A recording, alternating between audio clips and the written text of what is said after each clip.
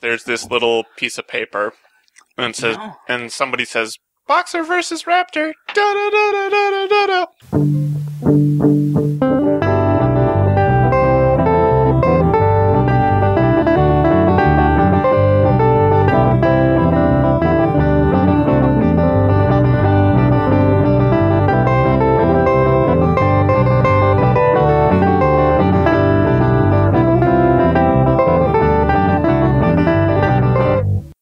Thad is joining us today. Yeah, hi. I don't know exactly what my capacity here will end up being, but at least the idea is to bring a layman's perspective to the table. Someone who can hopefully ask sound questions at times where different listeners might be asking those questions as well.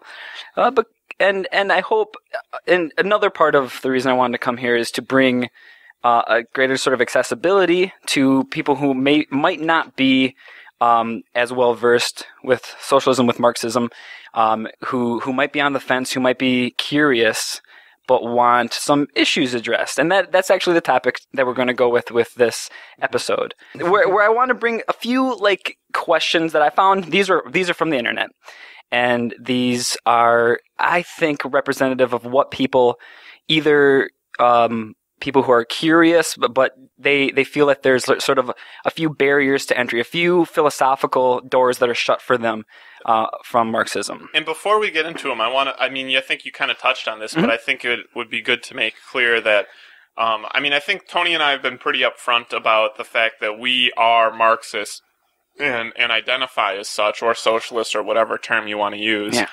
And Thad is not necessarily coming from that perspective. No. I would say you're someone sympathetic to the ideas and possibly curious, but you don't identify in that way. Yeah, I'm a socialist lover. And I have plenty of socialists.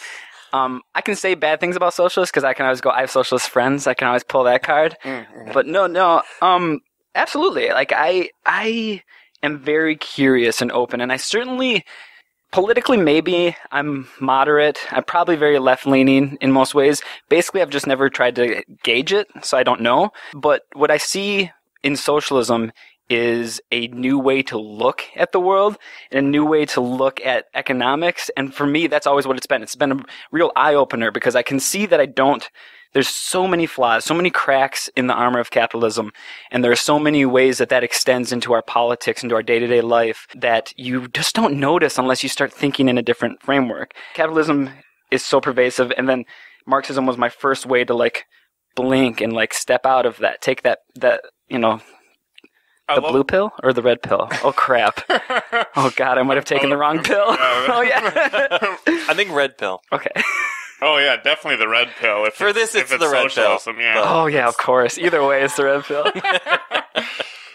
I love the fact that you mentioned how even if you don't identify as a socialist or a Marxist, you can use parts of the theory to help you understand the world. In fact,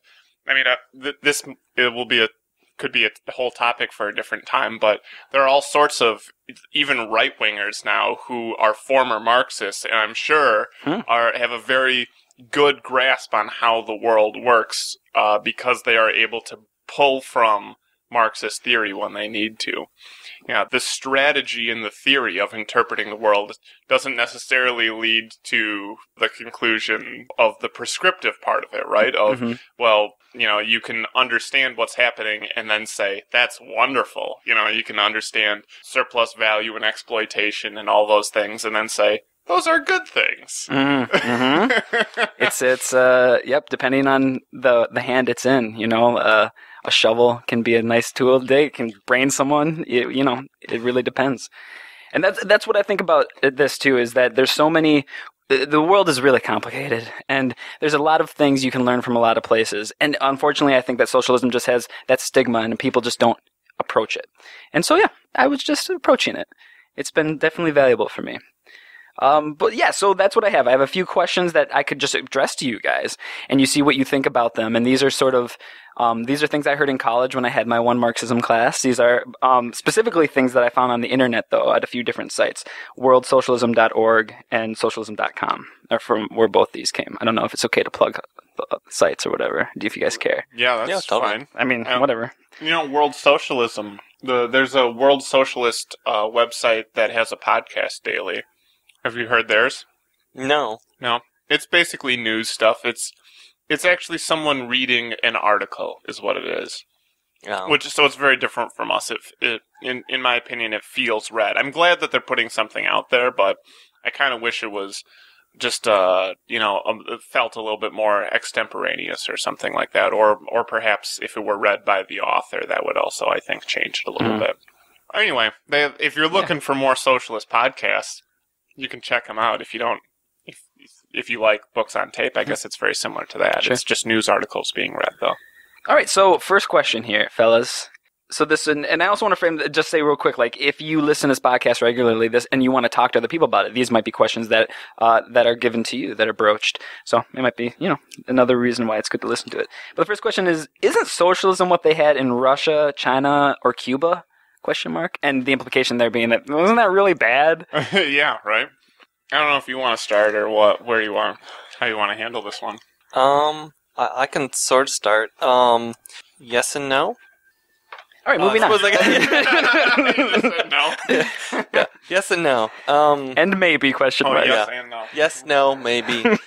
Well, okay. Let me take a crack at it first, and you can kind of jump in. The history of socialism is the history of critique of capitalism, and that's really where socialism begins with, because you start with capitalism promised freedom and failed to deliver it. That's really like where Marx starts from. He was a big fan of the French Revolution, which was a capitalist revolution promising freedom, equality, and brotherhood.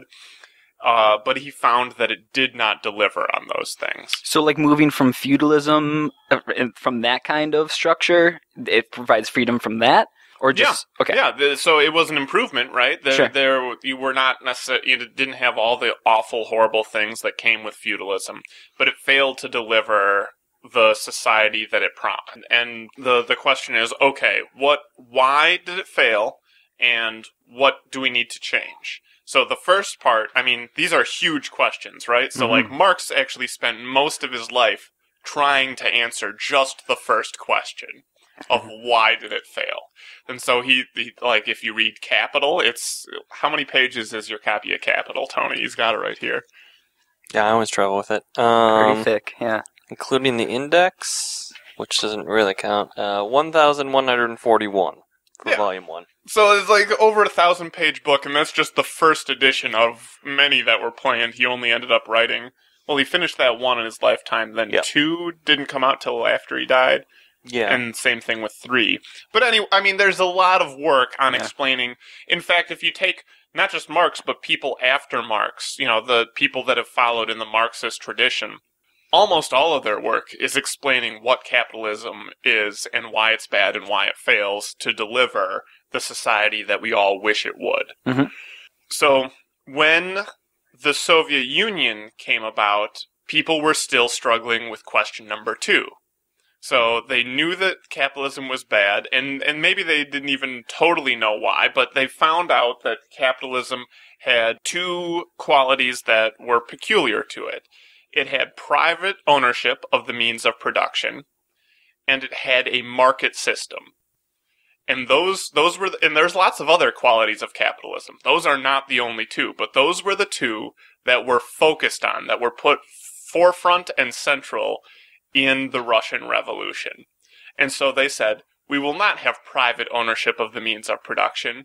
And their answer to it, that was the part that I don't think was thought out super strongly, was, well, we will have state ownership. That's different because the state is operated by many different people. And then instead of market distribution of labor and commodities and things like that, we will have planning. So we'll all, whoever does the planning, sit down and figures it all out, and that's how everything gets distributed, is via planning. And there were wonderful things that came from that. I think that's what Tony is getting at when he says yes and no, right? Like, women were actually able to vote sooner in the Soviet Union than in the United States. Ooh. They got the vote like right away. Yeah. Now, under Stalin, how much was the vote worth? Probably nothing, right? But at first, especially the first few years, there's a lot of stories about what happened, and there were wonderful things that were completely opened up, made extremely free in the Soviet Union, especially shortly after the revolution, before the Red Terror. Yeah, well, I think it's important, too, to mention with the creation of the Soviet Union that first you had the Tsar. Romanovs, I think, were about just over 300 years in power before they finally were forced to abdicate during World War I, partially because of World War I, but partially just because they were terrible people. And then you had a sort of coalition government between some of the members of the Duma, which was the formal legislator, but really didn't have any power. The Tsar had all the power over them. Some of the more left-wing, but non-socialist or non-communist in this case, politicians, and some of the slightly more to the right socialists and social democrats like the Mensheviks, as opposed to the Bolsheviks, who were in power, but since they carried on with World War I, they quickly lost power, and the Bolsheviks, Lenin's faction, was able to take power in a relatively bloodless revolution. I don't even know if a dozen people actually were killed in their actual season of power. I think when we're talking about the Soviet Union, you got to point out that they expected when the one domino fell of Russia that probably Germany, maybe France, maybe England, someone else or everyone else would suddenly have their own socialist revolutions. So they were going into this knowing that if they had a socialist revolution, they didn't have some of the things that Marx considered the preconditions, like being able to support their entire population, which is a big bit of an issue. Nor did they seem to really anticipate that there was going to be a big backlash. I think from the readings I've done in Russian history, I would say that the Bolsheviks probably had a majority support when they took power, even though they didn't take power in an election. But there was a big civil war that just decimated everything in Russia. And I think then with no other countries, Germany tried and failed to have a revolution. And I think with that failing, that sort of upset their plans for what they had hoped to do, because I don't think they expected to be so down low. Germany tried to have a socialist revolution? Yeah, well, some of the people did. The Spartacus revolution under Rosa Luxemburg and your cat? Carl. Yeah, yes, I have a cat named after Rosa Luxemburg, awesome. actually. And Carl, I want to say Liebknecht? Yeah. Is that right? Yeah, I don't know if you're pronouncing it right. No, I'm sure I'm not pronouncing it right. Yeah. So they tried to have a rebellion which was quashed by their own social democratic party. Ooh, ouch. Who then murdered the two of them and threw their bodies into a river. Yeah. It was... All's well that ends well. This might be a controversial stance I'm going to take. Maybe you disagree with me on this. But I think the things that you're pointing out are basically that Russia's revolution did not follow the standard Marxist plan. To the extent that Marx came up with a plan, he said that socialism would happen first in a highly advanced capitalist country. And Russia was not that. It was largely feudal at the time and certainly not advanced by any measure compared to Europe and the US. And also part of the theory, of course, was once they did it, then an advanced country would do it and they'd exchange. And I think that can be comforting to look back and say, well, that's the reason why. But I'm not so convinced that was really the reason why, because I think still, even if it had happened in Western Europe, there may have been the problem that they would have tried the same Soviet strategy. Or what ended up being the Soviet strategy. Well, I guess what I'm saying is that I don't think those necessarily needed to be there, but I think because of that, it helped set the stage for someone like Stalin to step in. That's the point I'm getting at, so I agree. projecting to where we're going. I agree. with the other countries and how that panned out. Yeah, so I don't know how much our listeners know about Soviet history. Probably actually some of them a ton, because we probably have some like very intelligent Marxists listening, and others that are just interested, don't know anything about it. The widely agreed upon thing amongst the vast majority of socialists, there's a couple of Stalinists still holding out somewhere, I'm sure, but for the most part, socialists do not like Stalin, regard him as a traitor and someone who ruined the Soviet Union, and basically everyone hates Stalin. That's the thing. Sure. I mean, effectively, he's just a fascist, right? Yeah, in many ways. I think one of the problems was that with the Soviet Union, their assumption was that state ownership meant ownership by the proletariat. But in reality, what it meant was ownership by the inner party members. Mm-hmm. And so there was your big disconnect.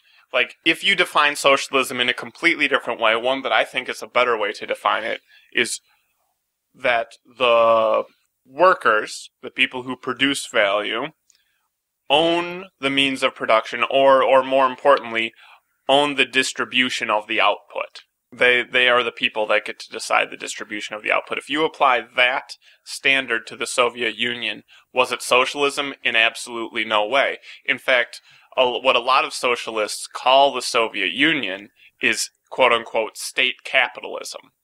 Because capitalism is not defined by the presence or absence of markets.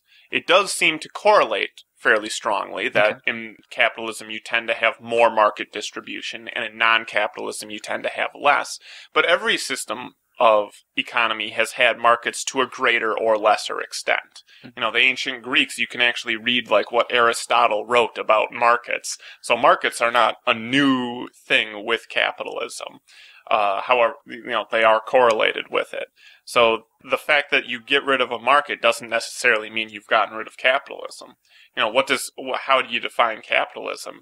It's that one group of people work for a wage, and another group of people get to decide what to do with the output from those people. And whether it's sell it on a market or plan the distribution of it amongst yourselves, it's still capitalism, one way or the other. So they still had a centralized power and a ruling class, essentially. Yeah. And that, I mean, a ruling class, probably, it's easier to corrupt that than everybody owning the value of their work, right? I would assume. Yeah. Well, I mean, I think that it's basically a truism that the ruling class was corrupt. But I actually take the stance that any ruling class is corrupt, right? Like, the extent to which you give somebody power is almost always the extent to which they abuse that power, especially if we're talking about, in a historical perspective, evaluating the entire system. Like, you can have some rulers that abuse it a little bit less or a little bit more, but in general, that's kind of how it works. And so the idea would be, if the people that produce that value are the ones that get to distribute that value, then you've distributed power more equally. That you've set up a system where, for at least the first time since slavery was invented, the people that are producing the values in society are also those that get to contribute to the distribution of them. And that's my basic take on the Soviet Union. You know what? I'm actually going to go out and say that for many reasons it was good that it happened. Like, obviously Stalin was awful and needed to get rid of. It needed to end. But it also needed to happen for a few reasons. One, people needed to figure out what really are the important characteristics of capitalism. Like, if you don't like capitalism, you can list all the characteristics of it. You can make a very long list of everything about it. But if you don't know which ones are the important ones, you're never going to be able to go beyond capitalism. And I think that was the fault of the Soviet Union, or that's what happened in the Soviet Union. And it also means that now, once you've figured out what those characteristics are, you need to, then you understand where you can start building an alternative to that. And I think that's something that socialists, especially since the fall of the Soviet Union, I mean, there were lots of people that started thinking about this immediately after the Soviet Union was created. but I think the whole Cold War and everything was too much of a distraction. There were too many people that really weren't able to focus on the question because they were caught up on whether or not you were for or against the Soviet Union. I mean, my stance on it is the Soviet Union was a failed experiment. Mm-hmm. And actually probably a lot of people would agree with that, even capitalists, but they would say that therefore there is no answer. That's the capitalist stance, is the Soviet Union failed, therefore there is no alternative. Society will always be capitalist from now till the end of time. Mm-hmm. Forget the fact that we've gone through many different transformations of different social systems. Absolutely. This is the one that will last forever. Mm-hmm. Yeah, you can have no missteps. That's why if a baby is crawling and he starts to walk and he stumbles that first time, he'll never walk. He's crawling forever. Yeah, yep. I have a 3-year-old that can attest to this. We have to carry him everywhere now. Did you notice I crawled in here today? Yeah, I did actually. I was going to ask you about that. I tripped one time. Okay, so that makes a lot of sense to me. I mean, that just the whole idea that you still had these very corruptible influence here, this ruling class, and it wasn't true socialism in practice or Marxism. Mm-hmm. Can you extend that to China and Cuba? Is it a similar story there? I think they largely with the setup of the Third International, basically everyone was forced to line up behind Stalin. And I don't really know, my history is lacking a bit here, so I don't really know about the Sino-Soviet split. I don't know, Red, if you know a lot about that, other than there was obviously a tiff between them. Sino is that China then? Yeah. Okay. And actually we should talk about China as it is today.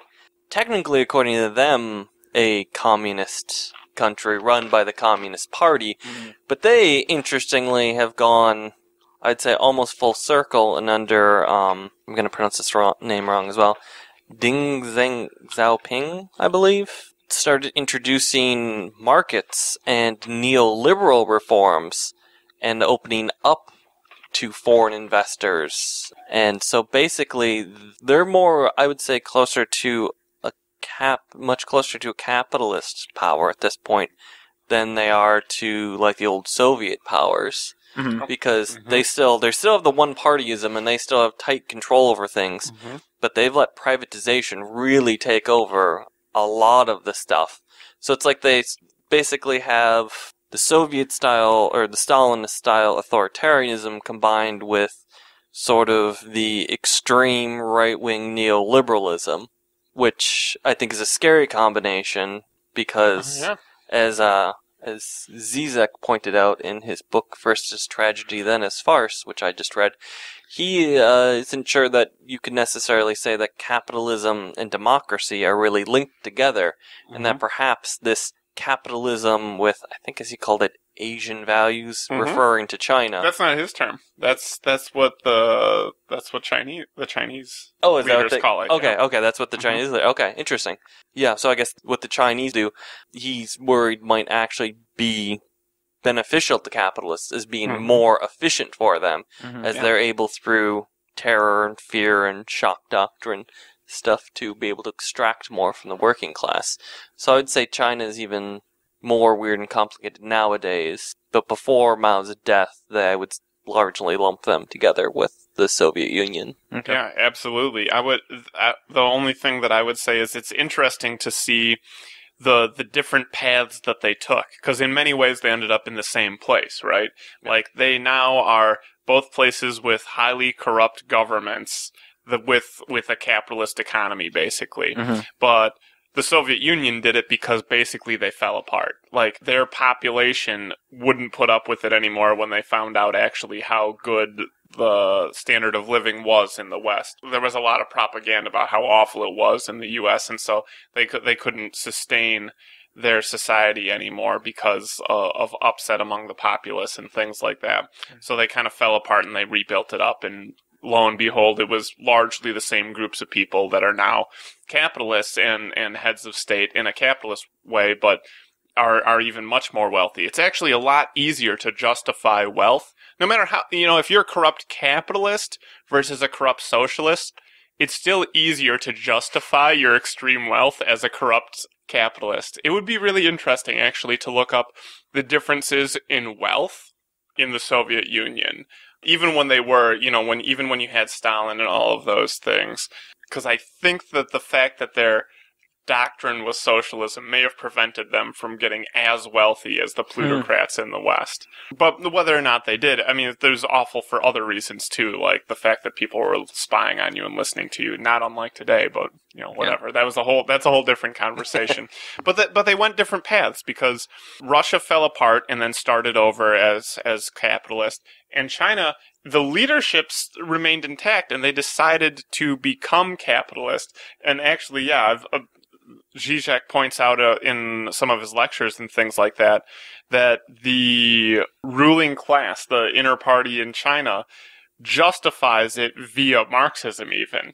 They say because we need to develop the means of production to a particular level in order to have socialism, the best way to do that is by having capitalism first, which is wonderful that they've used Marx to justify capitalism. Mm-hmm. But yeah, I agree with you that another thing that Zizek says is capitalism with Asian values. He says, oh yeah, we tried that once in the West. We called it fascism. We had a different word for it.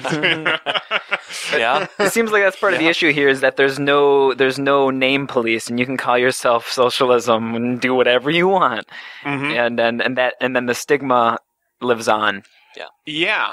With the name. Although I'm not sure that I think that there's one way to address the Soviet Union as saying they called themselves socialist when they knew darn well that they weren't socialist. Mm. And I think that's partially true, but this is going to be ridiculous to put a number on it, but I feel like it's like 30-40% true, maybe 20%, somewhere around there.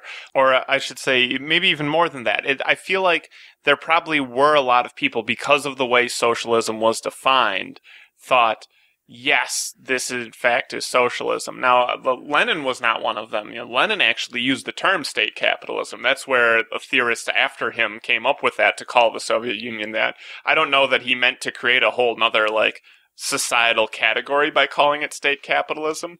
Before Lenin, before the revolution, first of all, let's talk about the revolution. There was a slogan that Lenin had, that the Bolsheviks had, to win the majority of the people's support. Do you remember what it was? It was peace, bread, and land. Because they wanted to get rid of World War I. They wanted to have bread and land because most of the people in Russia did not own any land. Mm-hmm. They did not have basically any private property. And who was the first person that introduced the ownership of private property to the vast majority of people in Russia? It was Vladimir Lenin. That's who did, because he actually gave pieces of land to farmers. Yeah. I mean, he essentially introduced private ownership of land, or at least to the majority of people. It was, quote unquote, privately held by, landlords and the old feudal aristocracy before that, but most people had nothing. Mm-hmm. Which is a fun irony of the whole situation. But I think it was because of things like that Lenin said, look, we can't, socialism is our goal, but we aren't there yet.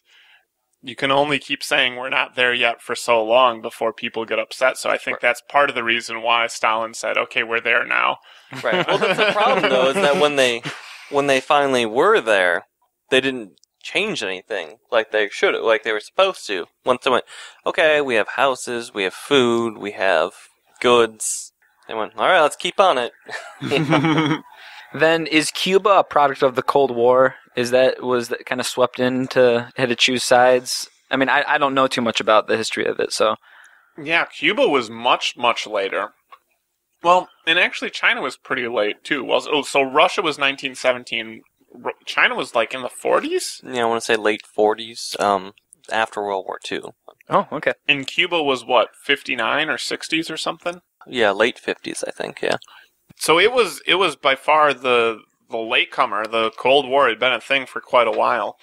But I think socialism had great appeal in Latin America and actually retained its reputation even with its proximity to the U.S. during the Cold War. Mm-hmm. Probably because the U.S. had not been very nice to Latin America the years leading up to it. And we still aren't.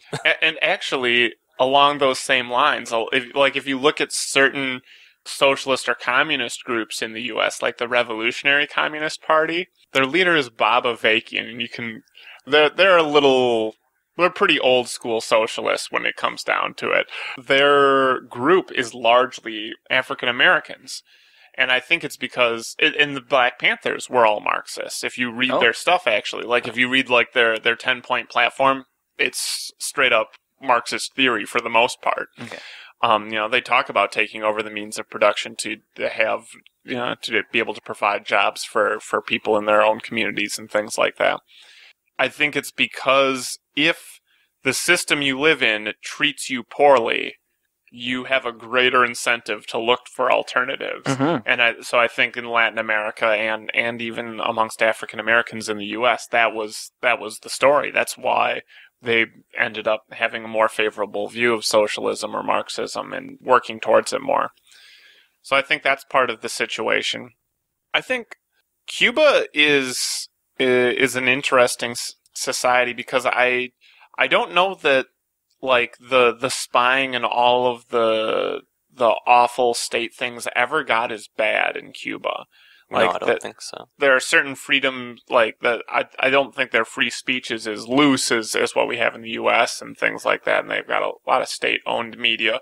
And I'm not saying that there's no problems there, but I don't think we can say that they're just the exact same story as the Soviet Union. Mm-hmm. And they do a lot of, even today, they still like send a lot of doctors places where they're needed and things like that. They have a huge, I don't know the numbers off the top of my head, but the doctors per capita in Cuba, because they have such good state education, is just ridiculous. Like, they have the best doctors in the world.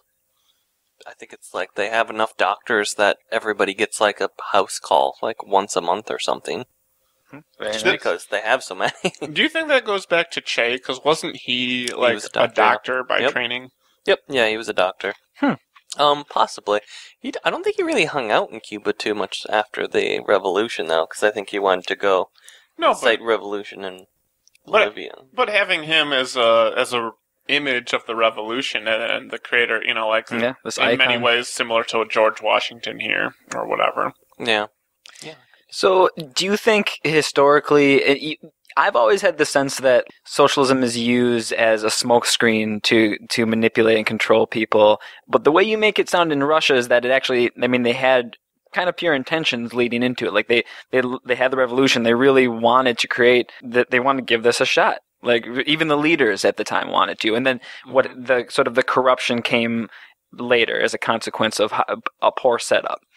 I think so. Well, I think Lenin certainly wanted to have socialism. He had a traumatic childhood. His brother was executed by the Tsar, if I'm not mistaken. Yeah. Like, he sucks. He clearly had, not to psychoanalyze him, because some people want to reduce Lenin to purely just that. Like, he was damaged goods, and so of course he was awful from the beginning. I don't think that's the case, but I think providing a good life for people was something that was clearly on his mind and something that really did matter to him. Same, I don't know what Trotsky's biography is, but I feel like Trotsky was similar, and he was an important person in the Bolshevik Party.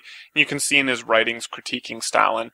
Maybe he just wrote all that, like he writes very good socialist critique of Stalin. Mm-hmm. Like, if you want to read a good socialist critique of Stalin, get The Revolution Betrayed by Leon Trotsky. That's a great one. It sounds like writing that's a good way to get assassinated in Mexico.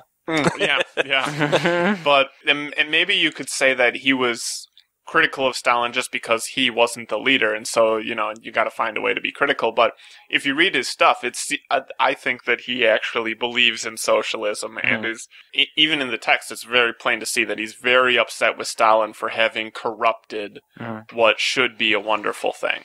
When it comes to Stalin, did he have the right intentions? No. I'm just going to say no. Yeah, look at that mustache. No way. Maybe in 1917, I know nothing about Stalin pre-coming to power. Okay. Yeah, the only thing I know is that he helped smuggle in, I think, the Irkutsk or whatever Lenin's paper was. And I don't think he really even played much of a role in the actual revolution itself. He managed to worm his way up somehow. The sad thing is that it is so appealing to disenfranchised people, very impoverished populations. It's such an appealing notion, and then they're the ones that in these examples we're talking about that got just screwed. It's sad, but. Well, I don't want to say that, like, it was the worst thing in the world that ever happened to them either, because the fact that you actually get to own some land, or that you have, like, an apartment with running water, like, these are all things, like, the Soviet Union did improve the standard of living for Russians in a great way. Yeah. You know, they did things that they could have never had done if they were a small-scale capitalist place. Like, very simply put, the farmers were too poor to buy a tractor. Oh, yeah. But you know what the Soviet government could do? They could make a tractor factory and just start handing out tractors to make their farmers more productive, whether or not they could afford it. Or, you know, if it was capitalism, you'd have to wait for those people to, like, save up enough money, which maybe they never would be able to in their lifetime to buy a tractor. But because you're just the Soviet government, now you can plan things. You can just start being like, okay, we're not going to have to wait for that anymore. We've got the people to do it. We can build a factory. Boom, let's go. And so they were able. I mean, actually, Trotsky's book, The Revolution Betrayed, begins with all of the advances they've had, and the pace at which they caught up to the West, because I remember they were coming from basically a feudal society, was amazing. They caught up. Amazing, compared to other third world nations, they went from the third world to the second world. Socialism was the way to do it, and the people that didn't do it remained in the third world. There were a lot of things wrong with it, but when you look at whether or not they made the right choice given their previous circumstances, I mean, I think there's an argument to be made there that they did well with what their choices were. Yeah, I'm listening to, as I'm commuting to school, The Family Romanov, and yeah, life under the Tsar was not good. Like, they were talking about peasant women had a saying when a baby died, was, oh, God thought better of that poor decision to let that child be born. And like folk songs about how, oh, there's a guy down the road who's neither poor nor rich, and he feeds his kids hay. I'm not going to treat you that well. Like, yeah. Everybody was starving, and the Tsar was brutally repressive, so not that Stalin was not brutally repressive, but it's also sort of like Cuba when people talk about how the communist regime there can be repressive. Batista, who the United States helped put in, was just awful. Yeah, it's easy to say that, Stalin was just as bad or worse, but at the time, they weren't planning on having that happen. At the time, there was an improvement, and they got them out of that. And yeah, so that's interesting to keep in mind. I didn't realize that.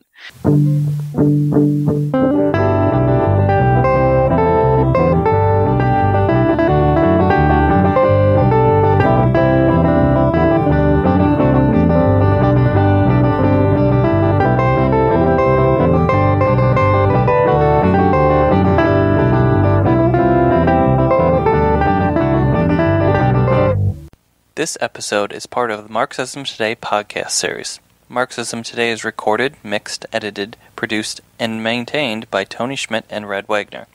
It is distributed freely and licensed under the Creative Commons Attribution Non-Commercial Share-alike 3.0 license. To find out more about the Marxism Today podcast, visit our website at marxismtodaypodcast.wordpress.com, where you can find archives of all of our episodes available for download. Thanks for listening, and we'll see you next time.